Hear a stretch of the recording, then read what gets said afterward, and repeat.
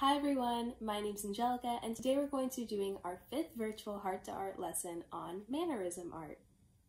Before we start learning about Manneristic art, let's take a look at the time period in which it was created.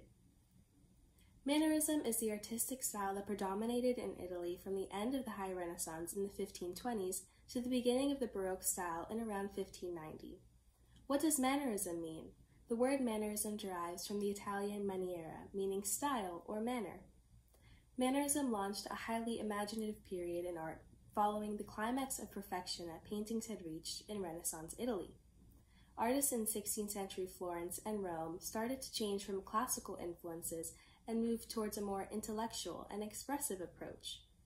This ushered in a switch from authentic portrayals of subjects and figures, a rejection of harmony, and the development of a dramatic new style unconfined by reality or literal correctness.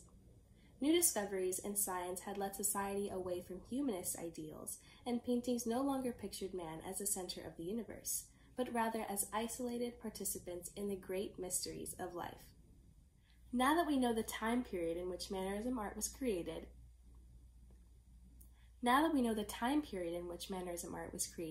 we can take a look at where it originated. The Mannerist style originated in Florence and Rome and spread to northern Italy and ultimately to much of Central and Northern Europe. Can we find Italy and Europe on the map? Let's take a look. If you guessed that this is Europe, then you'd be correct. And this right here is Italy. You can tell by the iconic boot shape. Now, what languages do they speak in Italy? In Italy, they speak Italian.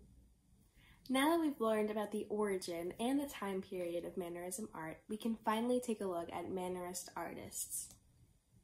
Mannerist artists emerged from the ideals of Michelangelo, Raphael, and other late Renaissance artists, but their focus on style and technique outweighed the meaning of the subject matter.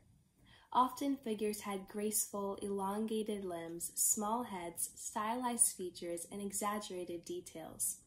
This yielded more complex, stylized compositions rather than relying on the classical ideals of harmonious composition and linear perspective used by their Renaissance predecessors. For today's art project, we will be focusing on scale and proportion.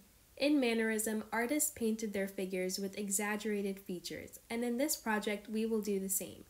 Grab some paper and a pen or pencil and sketch something that would otherwise be small, bigger. For example, this baby chick. Then draw something that would be big, small, like the farmer. This creates a contrast in scale and proportion.